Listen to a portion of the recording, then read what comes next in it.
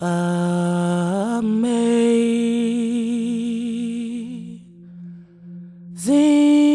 grace, how sweet the sound that saved a wretch like me.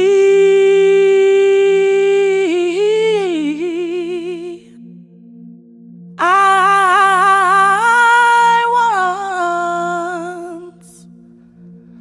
once was lost,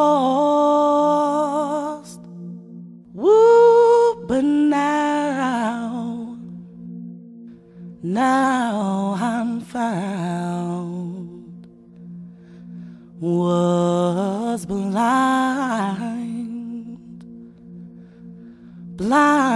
but now I see.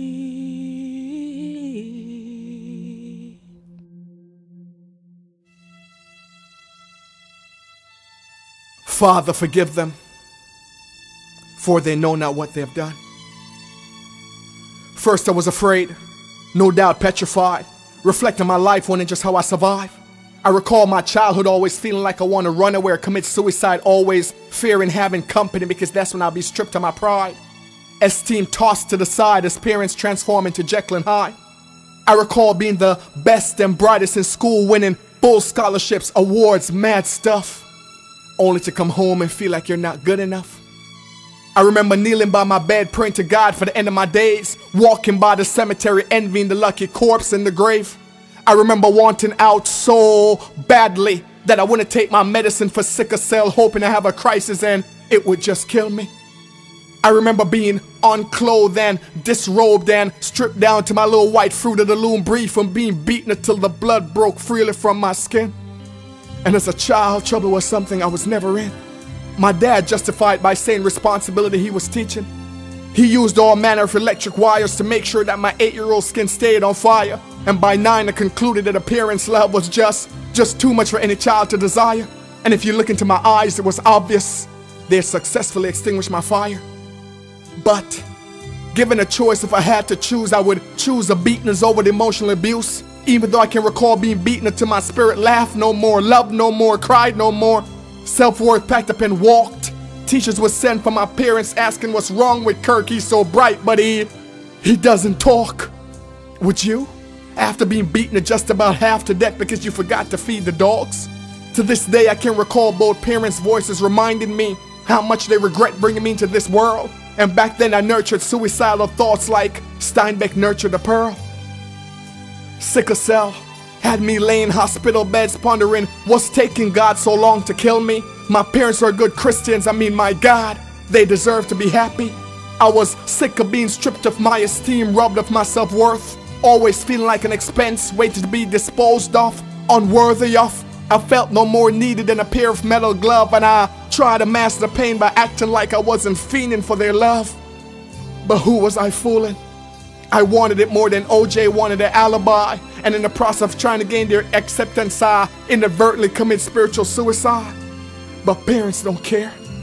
They found new and improved ways to batter and bruise me, humiliate and refuse me. Mom did the church thing on Sunday, Dad read the Bible just about daily, and I hated dogs and Christianity. Lived in a world of illusions and hypocrisy. By the time I discovered this poetry, the pressure was in bed with me. Loneliness slept with me, unworthiness got dressed with me. The pen and paper fought to maintain my sanity, for my spirit had long abandoned me.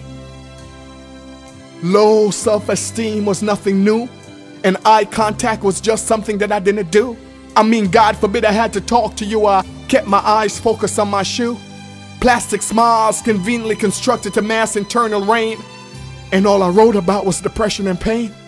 See, I was walking that thin line between being suicidal and homicidal. I had a 4.5 and a Glock 9 and knew if someone pushed me, we would both lose our minds. Cause I wasn't trying to change my luck.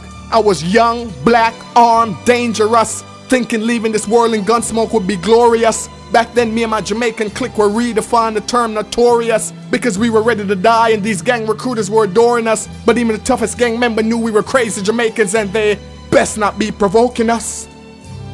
Before you could say the words racial profile, I matured to the age where one finally becomes aware of racism. Now my anger, hatred, and frustration grew to another level. Convinced that God was against me, I was determined to team up with the devil. I would watch nightly news reports of police brutality and fuel my rage. Was it long before me and the devil was on the same page? I mean, totally in sync. And my only goal before I died was to murder an entire precinct. I went against the grain, fought against the norm. Got excited thoughts of putting holes in these blue uniforms. See, I was sick of watching the oppressors wrapping noose around the necks of the oppressed. I was tired of being the victim, tired of being the oppressed, tired of being the helpless. I wasn't looking for that Dr. King we shall overcome type justice. Now I was livid, my guns were furious, and the devil was like, Kirk, we can do this. But God has a funny way of molding the future. Found out I was soon to be a father, determined this lifestyle could go no further. I remember being in the delivery room looking in my son's eyes thinking, I don't care what the psychiatrist or psychologist or psychoanalysis write. This cycle of abuse dies tonight. I vow to him I never shed your blood, nor intentionally will I bring a tear to your eye. And you know that you're loved from the day you're born until the day you die. Gave him my name, which was a selfish thing to do. But for once in my life, I want to hear a parent say the words, Kirk, I love you. So who knew that it would take a baby to change my life? Who knew that it would take a child to change a way that I write? Because I no longer write about depression, because through my son I found myself. I no longer write about depression because Kirk don't get depressed. This world can't make me stress, perturbed, perplexed, anguish, or distress. With the obstacles of this world, I'm neither moved nor impressed. My God has found and delivered me from all my fears. In a well of hope, He's transformed those years of tears. Yes, He was there when no one called, no one came, no one cared. And if I had to do it all over again, if He placed me in the fire, put my head to the gun, I wouldn't change a single thing because I love the person I've become. I no longer write about depression. My spirit can never be eaten by flesh. The people's poet is not the devil's conquest. I've got a story to tell, and through it I've resurrected many souls from the dead. So spiritually you're emptied and tell the world I've got bread. I no longer write about depression.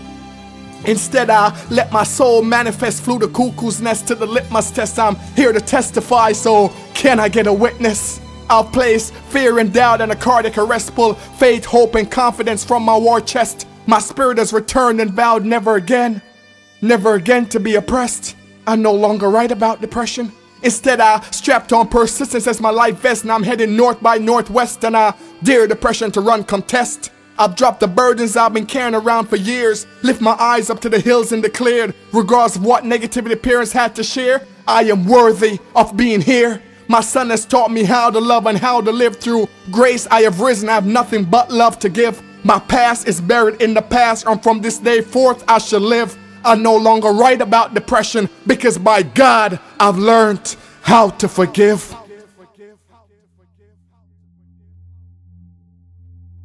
I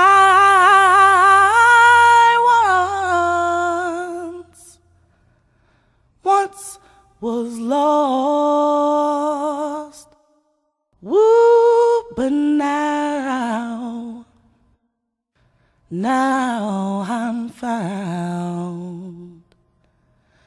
Was blind,